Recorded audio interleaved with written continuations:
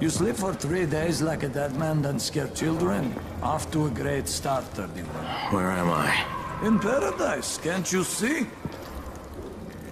Okay, enough joking around.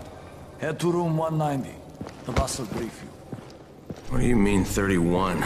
Ask the boss.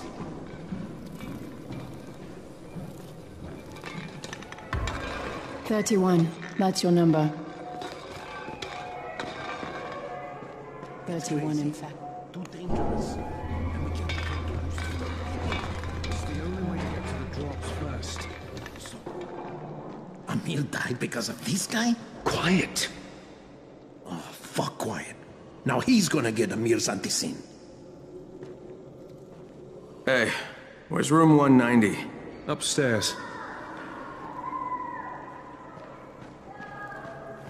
We're just getting picked up, one by one.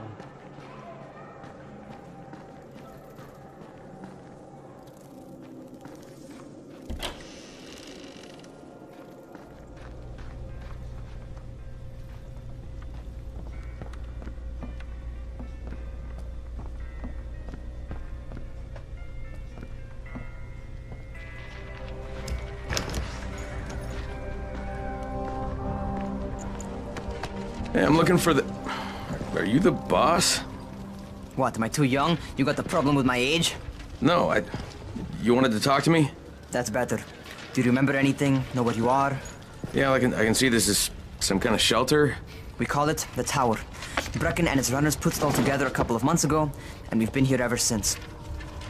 Hunting airdrops, scavenging, and rescuing people. Yeah, I wanted to thank that girl.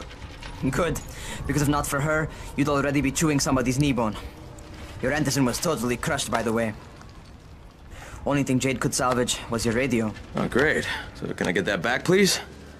Actually, I think I need it more than you do. Believe me, pal, that's not the case.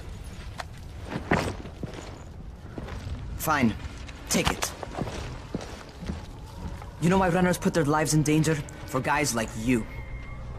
So now you take the Anderson meant for someone else, and you won't even share your gear with us?